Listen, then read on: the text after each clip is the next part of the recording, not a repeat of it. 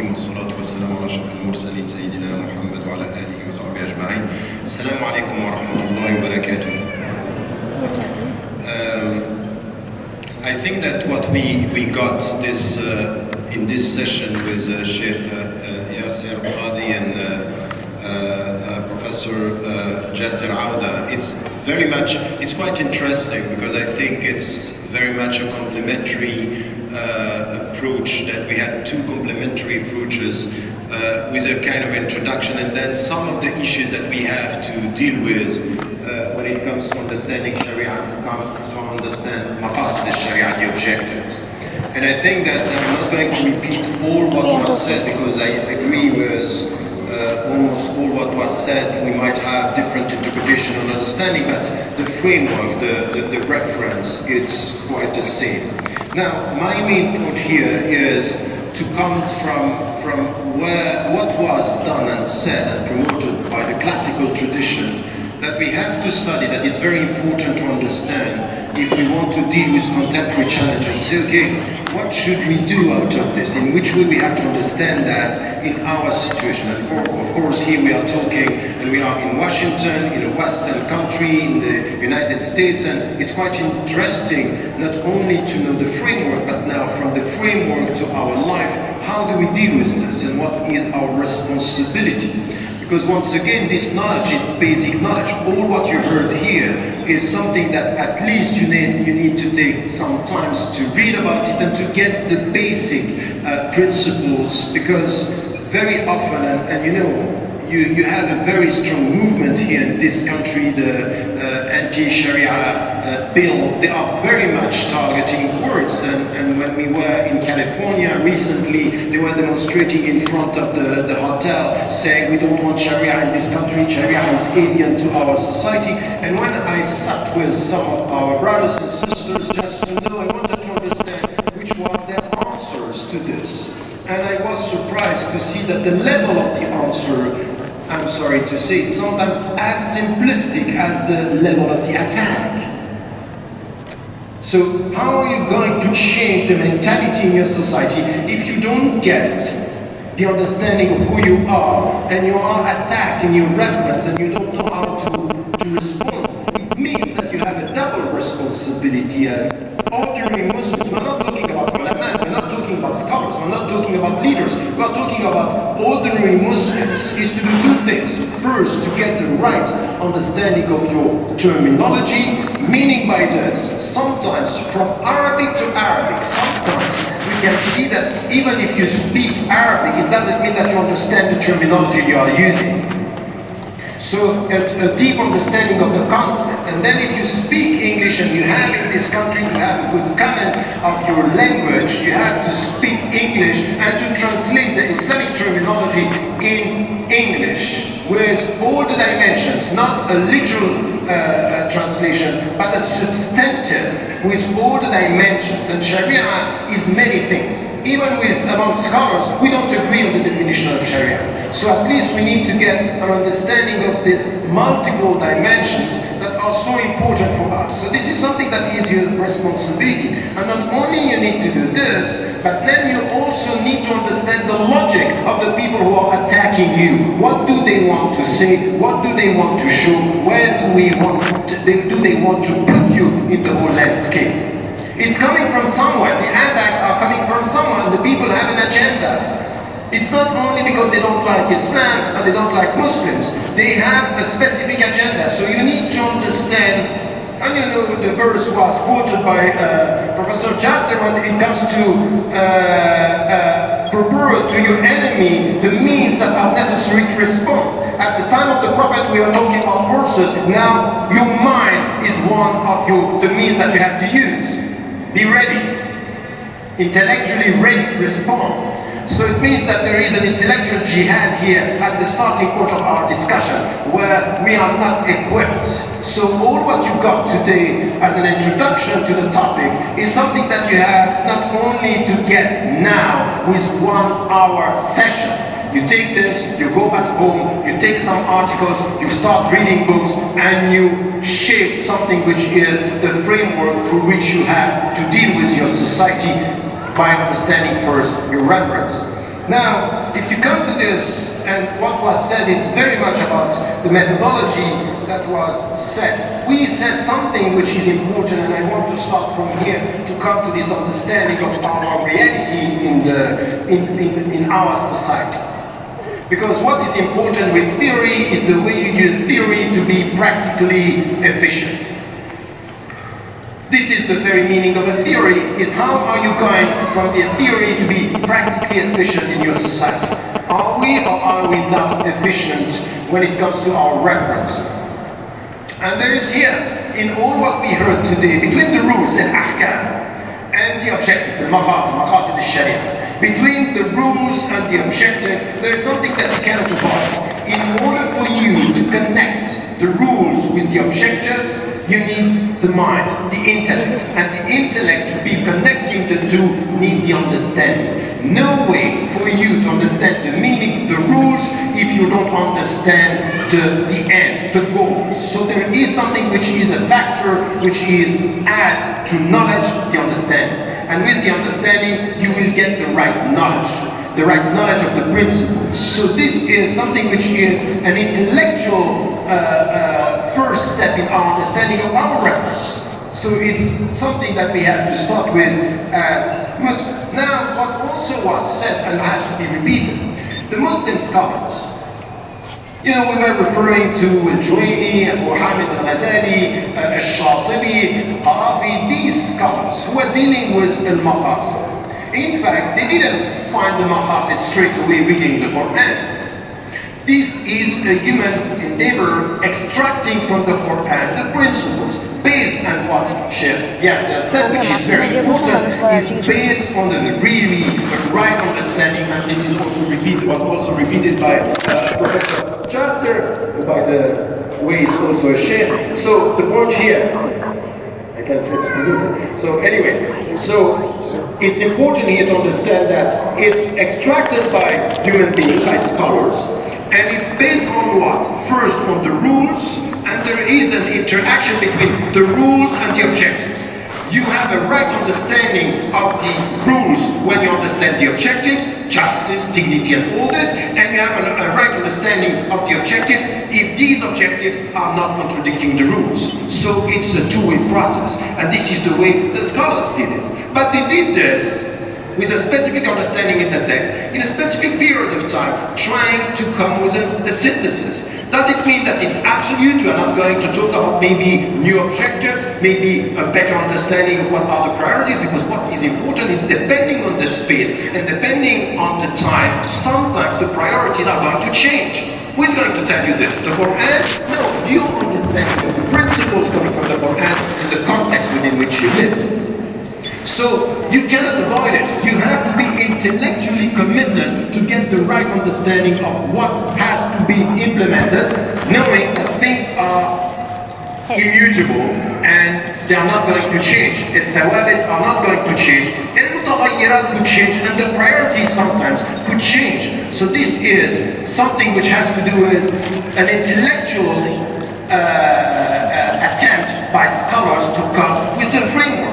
And us today, living with new challenges in a very complex world, we have to reassess, not by destroying, not by ignoring, but reassessing and maybe reconsidering the priorities, which are the first things we have to achieve in our society.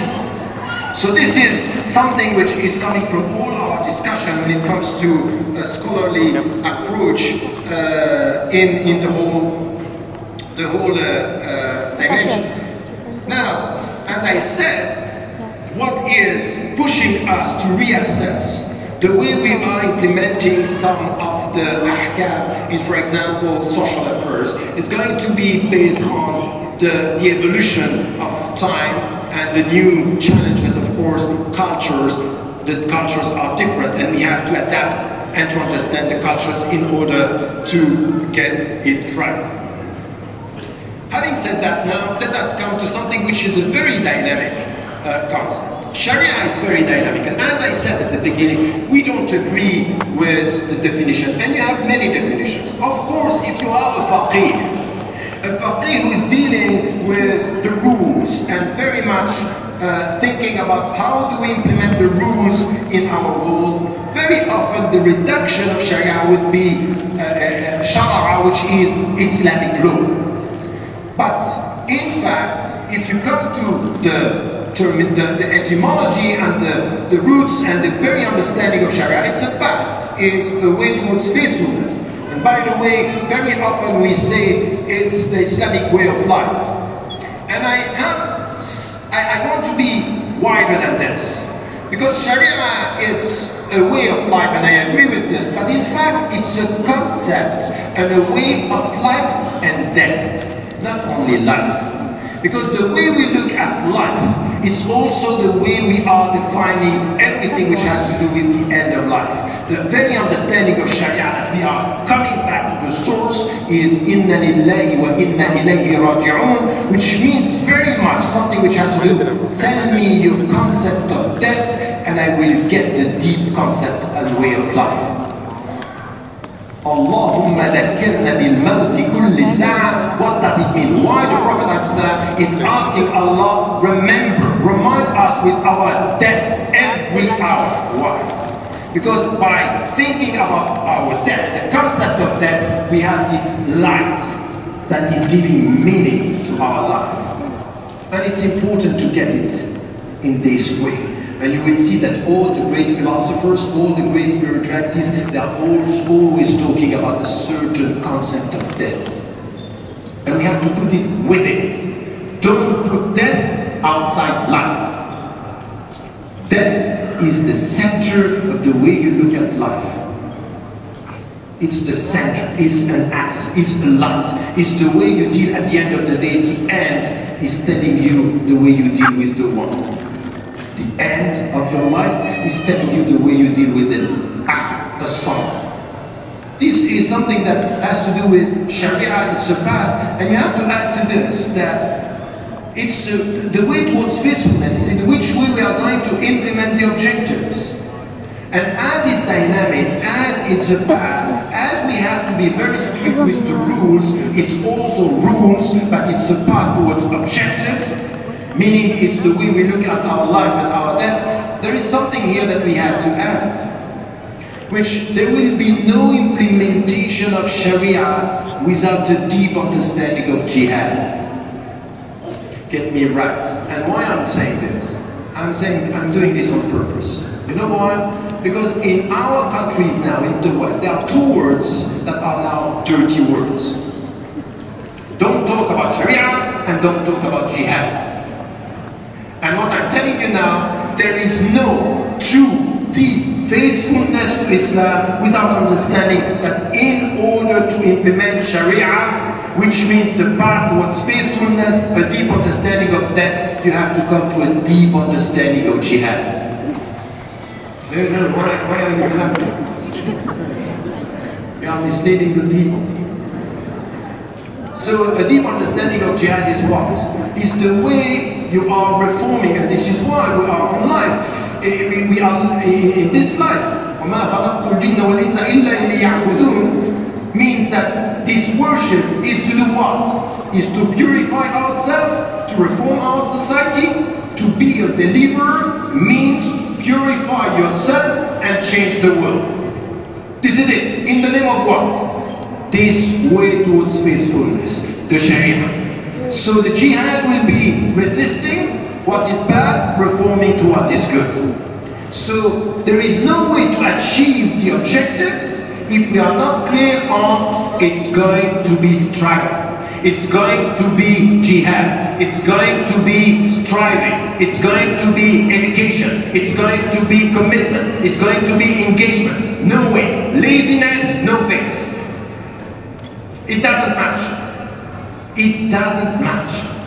So you have to understand that in order to implement the objectives and to be clear with the rules, you have to go towards something which has to do with tazkiyat al-nafs, jihad al-nafs, and jihad, intellectual jihad. And the first occurrence of jihad in the Quran, لا تطع الكافرين وجاهدهم به جهادا كبيرا, meaning an intellectual jihad by the means of the Quran. So we have to understand this. And jihad has nothing to do with holy war, has nothing to do, no. In fact, jihad is the way we struggle in order to get peace. It's the way towards peace, not the way towards war. But if you are not clear on this, if us, we don't know what it means, anyone is going to criticize us and we don't know what to answer. It's the opposite. Not the holy war, but a struggle in order to get inner and collective peace. This is why we are on earth. This is Sharia. No, try just to get it.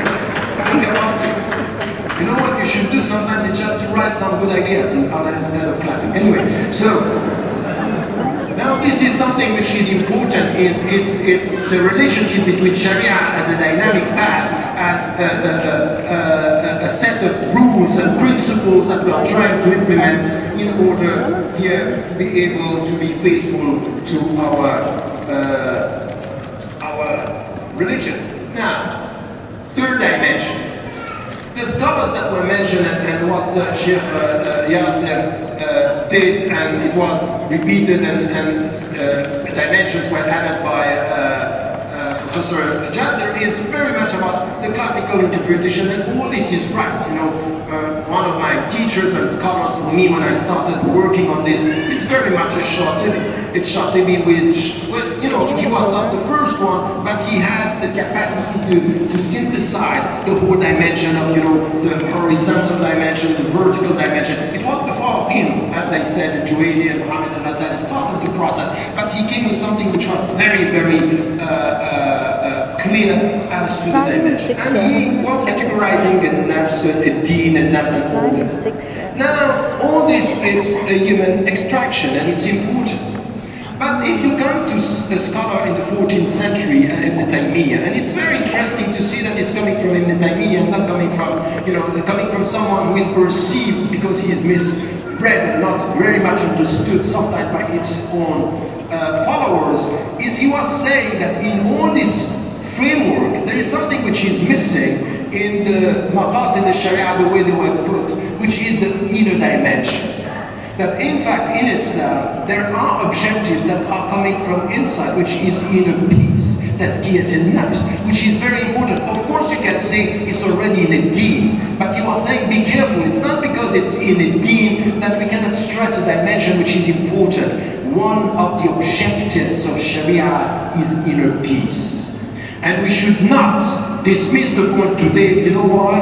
Look at our situation in our industrialized society. Some of our brothers and sisters are so much obsessed with external law, legislation, halal, haram, but they are not very much, not enough concerned and not enough focusing on something which is another dimension. Is that at the end of the day, if you say La ilaha illallah, it's what you want to get is inner peace, salamat al-nafs. I want to feel good with God. I want peace.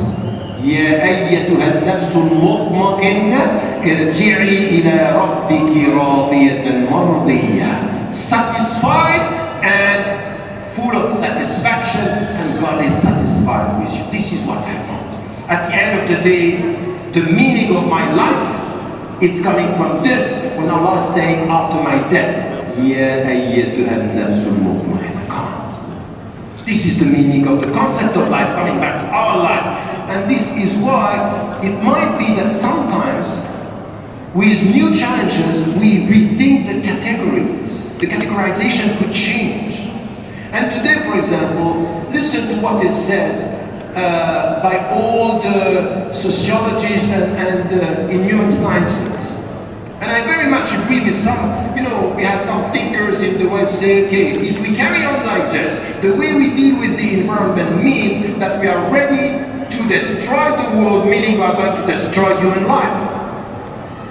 So what is the take of the Muslims and Islam in anything which has to do with protecting the creation, protecting the environment, protecting nature? Is it not an objective in itself that we have to think about?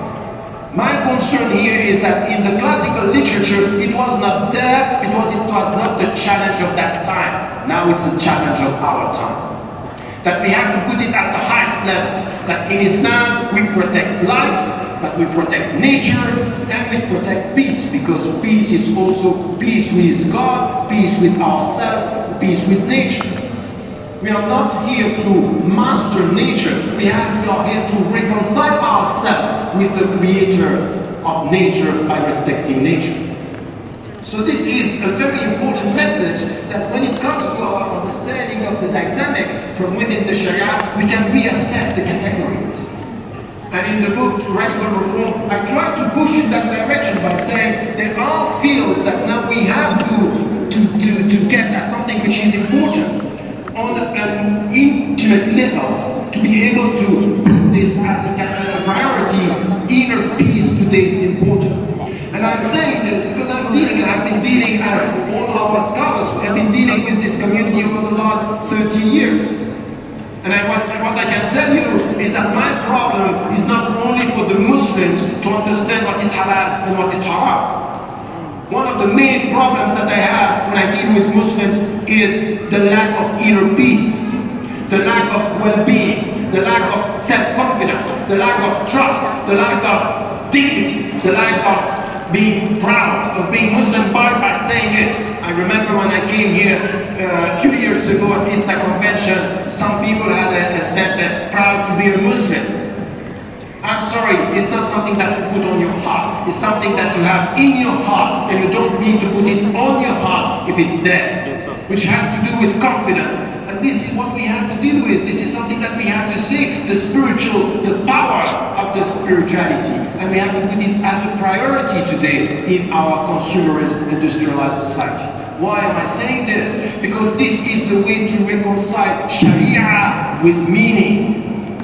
Not only to pray as we see the Prophet ﷺ, we have to pray, it was said, but now we pray for a reason. In order to remember Allah. And what does it mean to remember Allah? Tell me, what does it mean? You just say Allah Akbar, you remember Allah? Why? What is the very meaning of remembrance? Is to get that peace. Is to be at peace with Him. And you feel that you have a good prayer when at the end you have the sentiment. You feel that you were communicating with Him at peace. That I accept, that I feel good. Isn't it? So this is why, by coming with this understanding that you focus on some new categories, because these are the challenges of our time. We are always within Sharia, but we reassess the priorities by doing something which was said by Sheikh Yasser, which is very important. We never, in order to promote the objectives, betray the principles and the rules.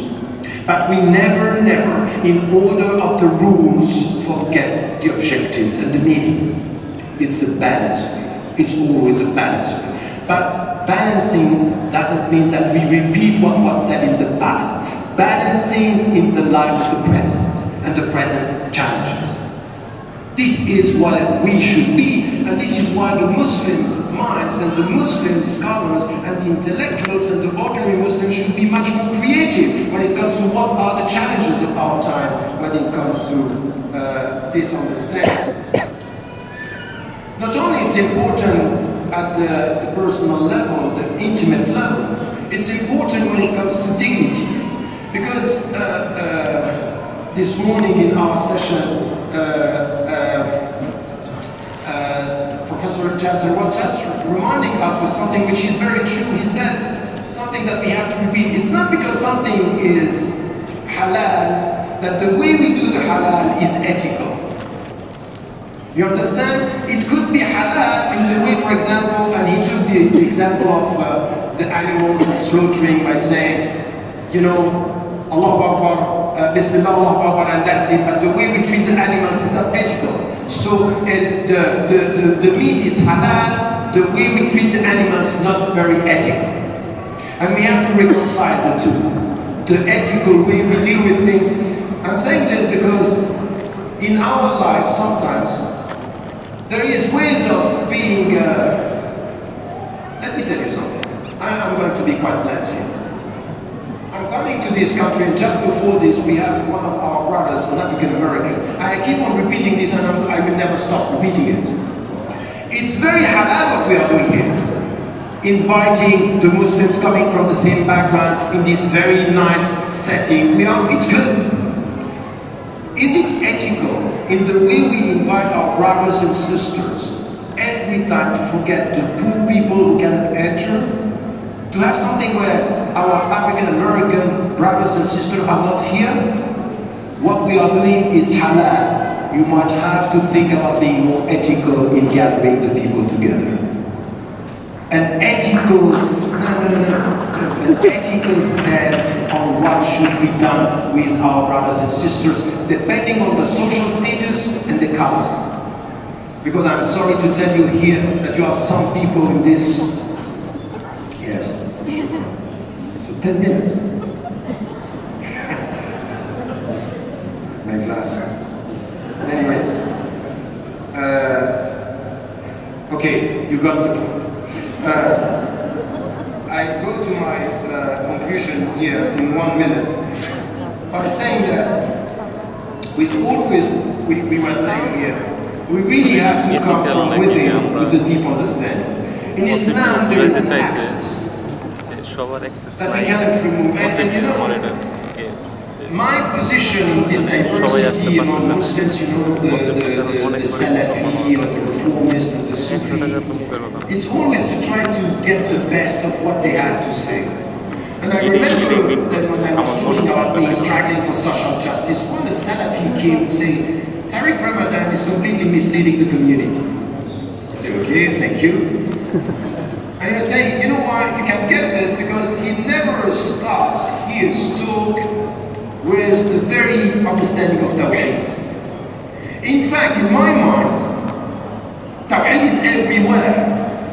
But what he wanted is clearly start with Tawheed. And then it comes to this, and I started thinking about this, and when you come to our discussion on Sharia and Jihad and all this, I think that in that point, what they are saying is right. Never forget the axis.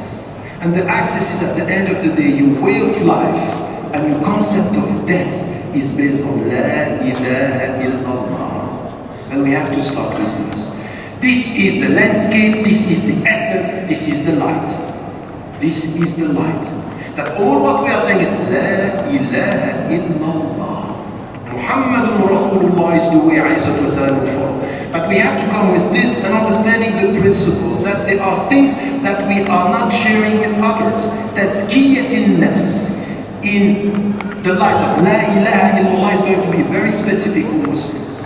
We are not sharing this with Christians and Jews and Buddhists. It's very specific that we have a specific understanding of tazkiyatin nafs, the purification of the self in the light of our relationship with Allah.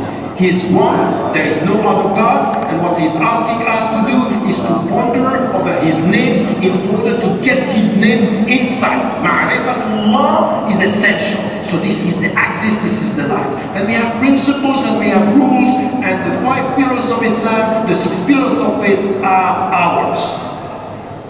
And I'm not going to move, and we have to be very assertive. This is us. And anyone in the United States of America who is coming or everywhere challenging this is saying, you are betraying the values of the country, because this country is saying freedom of conscience, freedom of religion. So we are going to struggle for this. This is a jihad of independence and dignity. This is one. The second is to understand, and I have 2 points. The second, 2 other points, so I have 3. So, the second point is about the rules. And what is important when it comes to Sharia is our Sharia is not a closed frame of reference. If we come with the objective, dignity and justice and all this, principles, the light is clear, the Tawheed. The pillars of our faith and the pillars of our Islam are clear. They were repeated before, I'm not going to add to this. But now when it comes to maslahat al-nas, al-ma'ruf, the cultural dimension, in Islam, it's an open system. الأصل في الأشياء الإباحة. The first principle in Islam is permission. As long as you see people doing good, if it's not prohibited by religion, take it, integrate it. But what does it mean, integrated? Know about it. And I want to tell you something which is important here. You keep on repeating when we have interfaith dialogue. We are very, very good at this. We know which verses we choose in the Quran to show to the people that we are open. وَجَعَلْنَاكُمْ شُعُوبًا وَقَبَائِلَ لِتَعَارَفُوا. We keep on repeating. We made you 9 nations and tribes in order for you to know each other. And in our mind, 90% of the times is to tell the Christians that what is said to them is know us, know about the Muslim. But you misread the Quran. The Quran is to know each other. So when you are in the United States, when we are in Europe, when we are in the West, we need to know about the society. Why? Because there are things in this society that are more Islamic than many things that are in our societies that are majority Muslim countries. So we need to learn and to take. Integrate means understand. Understand means study. Study means take time to know about the others, because the others are part of you. When it comes to al-fitra, this is why some of our scholars were talking about the fitra as the essence of everything which has to do with Sharia. So the point here is very much to understand it's a way with an open space. It's not a closed system. This is Sharia. And this is where we can take everything. Lots of things have been done by scholars and non-Muslims, people of other faiths, that we can take, and it's already Sharia. You know, and this is my last point. When I was talking about,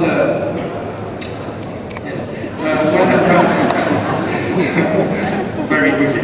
When I was talking with people about, you know, Sharia being implemented in the West, and say, you know, when there is a just law respecting the objective of my religion in the West, this is my Sharia. Sharia doesn't mean it's come from a Muslim mind. It's come from a right principle. So a Muslim mind can produce a wrong principle, a non-Muslim mind can produce a right principle, a just principle, a fair principle. I take it. I have to study it and I have to take it. So don't make Sharia a closed system, isolating ourselves from the universality that Islam is promoting from within the axis of La ilaha illallah, the principles of our faith, tazkiyat al-nafs, reforming the society, understanding the others, taking what is good and promoting in the name of what we think is right. So this is where you understood that at every step of this discussion, our intellects, our minds should be involved. Open heart, deep faith, and clear understanding. This is where every ordinary Muslim should have the basic understanding of this basic things, because this is very basic what we are doing. It's a very introductory speech that you have now to elaborate upon, to study, and to try to promote in your society. Inshallah, Allahu a'lam wa a'la wa ahkam wa assalamu